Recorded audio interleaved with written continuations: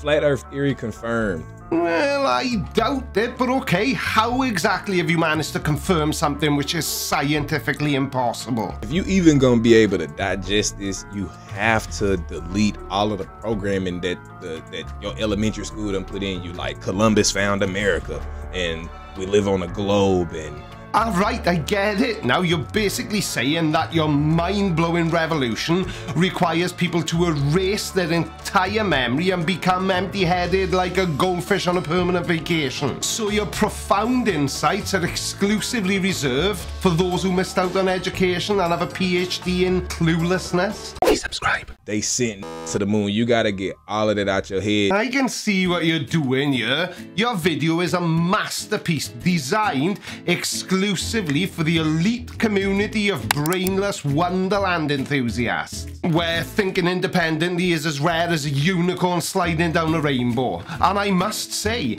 within the first 20 seconds, you've managed to embody the essence of a flat earth believing, moon landing denying moron. So you can just like think logically. Leave the sarcasm to me if you don't mind. And like really be able to process what's going on. Like, oh, you're being serious? I could not tell. That may be my fault though. I've made videos about so many different flat earthers, it might be my ability to process your nonsense that needs looking at. So if we live on a spinning ball... Calling Earth's rotation a spin might not be the most scientifically precise way to put it though, but we do live on one. And let me tell you, Earth is no ordinary ball. It's more like a colossal behemoth that could make even the most hardcore gym buff blush with envy. Seriously, we're talking extra large on the cosmic size chart. How fast do the Earth spin? What are you doing? You're Googling how fast does the Earth spin? Why? You're a flat earther. You're not going to believe what the results tell you anyway. We're zooming along at high speed like a roller coaster without the loops and the screaming. It's like a cosmic racetrack where we're all just hanging on for dear life while trying to maintain our balance. Is what every flat earther thinks. But as I said earlier, Earth is pretty big, and miles per hour is not the best unit of measurement to use for Earth's rotation. But when you take into account the fact that the Earth is 7,917.5 miles in diameter, that breakneck speed translates to one rotation every 24 hours. This is the globe. This is the, supposedly, this is the ball we live on. And this mug is spinning in a spiral, like in a circle, 1,000 miles an hour. We outside and can't feel it. Ah yes, the perplexing mystery of why we don't feel Earth's rotation. Well, the answer lies in the magic of physics and our incredible ability to adapt. You see, Earth's rotation happens at a steady, consistent pace, completing one full spin every 24 hours. And as we go about our daily lives, we're like passengers on a super smooth intergalactic merry-go-round. Now, here's the trick. Our bodies, including our inner ears, and the fluid that's inside our ears, shut up in Welsh, have adapted to this cosmic ballet over millions of years. They've become accustomed to the constant motion, making it feel completely normal and unnoticeable. That alone make it impossible for, like, come on, man.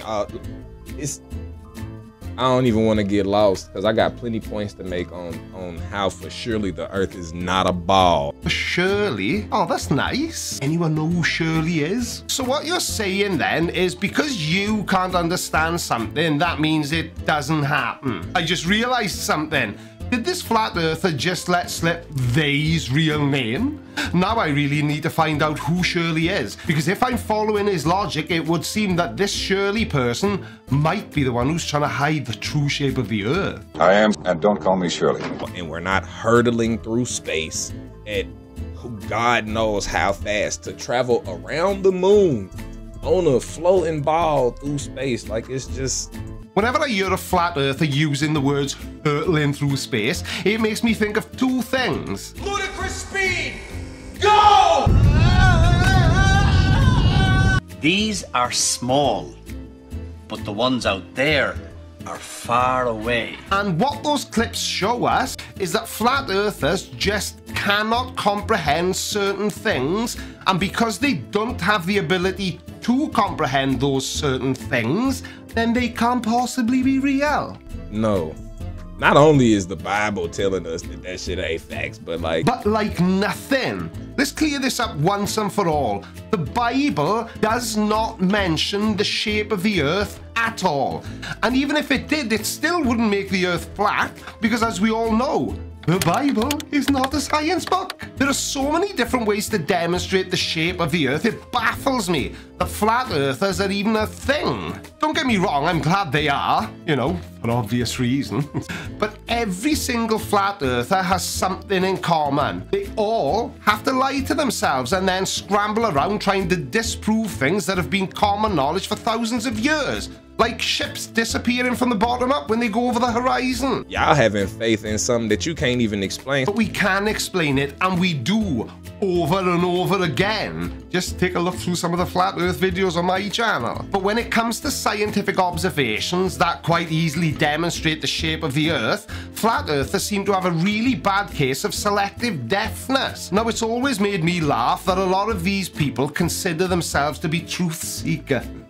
Because everything they claim to believe is based on a lie. And not a little white one, like the one you tell your wife when she's asked if you remember to mow the lawn and you tell her that you couldn't because you couldn't find the key to the garage. No, I mean big whopping lies, like uploading content to YouTube telling people that you can prove the earth is flat, when you can't, because it isn't.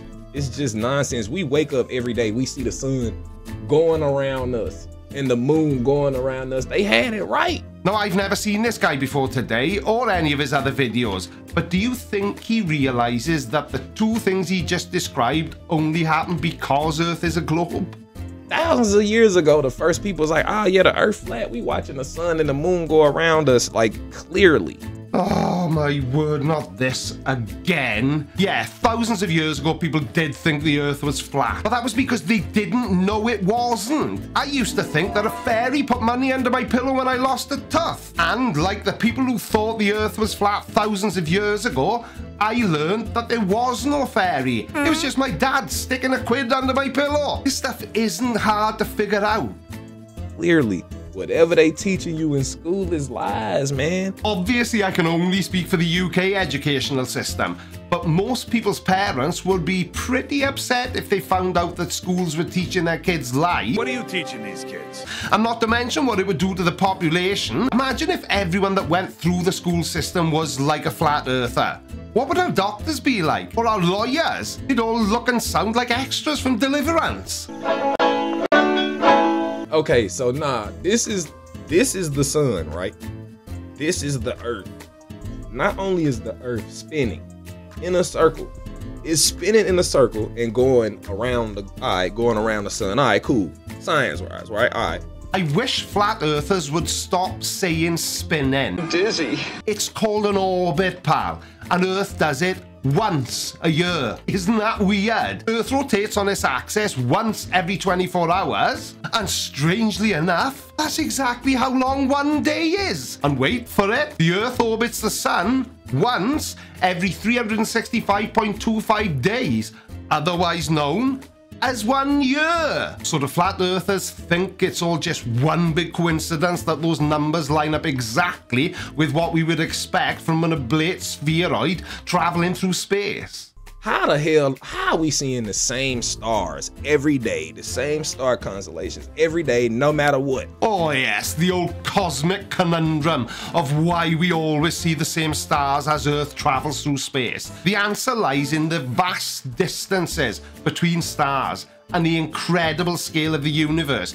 Even though Earth is hurtling through space at mind-boggling speeds, the relative distance to most stars are so incredibly vast that they appear almost fixed in our night sky. Think of it this way. Imagine you're driving down a long highway, speeding along at, I don't know, 80 miles an hour. As you look out the window, the trees and the buildings seem to zip by you really quickly, while distant objects like mountains or what, any other landmark seem as if they're stationary. Well, similarly, the stars we see in the night skies are like those distant landmarks. They're so far away that their apparent positions don't change significantly as the Earth moves through space. The North Star always in the same spot. How we even, how are we not always seeing shooting stars in different galaxies and all this? Like if we doing this, we spinning around in a circle. Like this shit really be blowing me that people could just go for this so easily. Like, and it blows me when a flat earther can't just wrap their heads around size. Not blows me like that. I wish. Yes, we are traveling through space, but space is so huge, it's pretty much impossible for the average person to even picture in their mind's eye just how big it is. The diameter of the Milky Way is around 100,000 light years, and it would take us roughly 588,000 years to go from one side to the other. And that's just our own galaxy, and we would need to be traveling at the speed of light. And what that means is it's big, very big. Cut it out. Has anybody seen the moon landing? The moon landing from the 60s or the 50s or whenever they went to the moon. Like, come on, dude. So we're moving from one ridiculous conspiracy to another. Fine by me. No, I didn't see the moon landing in 1969 because I hadn't been born yet, but I have watched so much footage from the moon landing, thanks to other conspiracy theorists, I've lost count. Now, before I let you make a fool of yourself, is what you're about to say based on your own observational misunderstandings, or based on the fact that you've seen other conspiracy theorists saying that the moon landings were fake? And of course, they always use CGI. And it's worth pointing out that you all claim CGI that didn't even exist in 1969. Y'all went to the moon in the 60s with limited technology, showed us that terrible video. It was like this. What do you expect? It was 1969. We were limited by the technology we had back there. Is that really one of your arguments for why the moon landings didn't happen? The Matrix 1 looked more real than the moon landing. That was clearly fake. It was clearly a movie set. They jumping around. They got strings hanging from their backs while they jumping around. Right, first of all, you do know that The Matrix isn't a documentary, don't you? And secondly, it wasn't released until 1999, 30 years after we went to the moon. I'm not sure I follow your logic here. Ah, right, silly me. How could I possibly follow your logic when you haven't got any? To put the fake footprint down, all it was, I think I heard recently or read recently somewhere that it was just a race between the countries to get to the moon. So exactly, and there you go. You just said something that we can use as a reason why the moon landing wasn't fake. The race to land on the moon was primarily between two major players, the United States of America and the USSR. During the Cold War era, these superpowers engaged in a fierce competition known as the space race. The United States, with its Apollo program, ultimately achieved the historic feat of landing astronauts on the moon on July 20th, 1969. And you don't think that if NASA had faked the moon landings, the Russians would have been first in line to call them out for faking it? Of course, America Captain said they went. Ain't nobody went to the moon, man. Nobody went to the moon because you can't get out of the firmament that we live in. We live in a dome. Bloody hell, it's like this guy has read The Dummy's Guide to Flat Earth. Like many other flat earthers I've made video about. Okay, the dome. Who put it there? Who looks after it? Why is there zero evidence that there is a dome? I think these are all perfectly reasonable questions that no flat earther has ever even attempted to answer. Now, if I was a cynical man, I would probably have to assume that it's because it's an imaginary barrier that flat earthers have to put there to be able to explain why they think we haven't traveled into space. It's like, you see these buttons, the buttons on this, cool. That's Earth. This is the flat Earth. Then this microphone thing, I don't even know what this shit for. I don't even use it. This is the atmosphere and the dome. We're under it. You can't get out. You can't get out, and the sun and the moon is going around us like this. Oh, yeah, we've all heard flat earthers trying to explain the dome, but what we have never seen is any sort of evidence for it, like I say, and there's a huge difference. I can claim I got a 10-inch knob, but unless I pull it out and show you, you're not going to believe me. You believe me? I wish it was 10 inches instead of this massive thing. Elon Musk hasn't sent anybody to outer space to do anything. Nobody has sent anybody to the moon. Sorry, but yes he has, and yes we did. Do you not watch the news? But to be fair, I can understand why flat earthers are in a mass panic over private companies sending people into space, because even now, if your wallet is big enough, you can do exactly that. So I get it. I think it's what's known as damage limitation. It's all cap. You know why nobody's been to the moon? Cause you can't go. They lying. Well, why didn't you say? If we can't go, then fair enough. That's all the evidence we need, isn't it? No, you moron. So you're just another flat earther that graduated from the University of Nah. I think I just found it. It's hard evidence that white people nobody ain't been to the moon, fool, because you know if white, and you know the first people that would have went, they claimed it was white. Now, I've got to be honest here, I'm not really sure how to respond to that. Yes, the first people to land on the moon were white, but I don't think their colour had anything to do with whether we went to the moon or it was fake. And you know I usually say I can't wait to see where he goes next? Well, this time I'm almost too scared to find out. If they would have went to the moon, they would have been up there grabbing stuff to come back and sell and saying that they own the moon. That's how white people do. Right. Well, I'm not actually sure if somebody can own the moon. But when the Apollo 11 mission successfully landed on the moon in 1969, the astronauts did collect samples of lunar materials and did bring them back to Earth, which is yet another way we can demonstrate that we went to the moon in 1969. And if they told you that in kindergarten, it's probably false. 2 plus 2 barely holding up. Really? 2 plus 2 is barely holding up. But I have to say, that is a pretty telling statement. That does nothing to help your argument. All it does is show us the type of person you are. You're nothing more than a gullible individual who doesn't trust anyone or anything that he's told, which he doesn't understand, otherwise known as a conspiracy theorist. Special Officer Dupey reporting. Thank you to everyone who hit the super thanks button on the last video. Ian Fisk, PhD Tony, Metalface Hotel, John Osmond, Audrey Leone, Dave Bird, and Martin Berry. You're awesome. Thank you very much indeed for watching. If you enjoyed what you saw today, here's a playlist full of stuff just like this. And I'll see you all in the comment section. Love you, bye. Alright, watch this next. But before you do, make sure you subscribe. By order of the Creaky Blinder.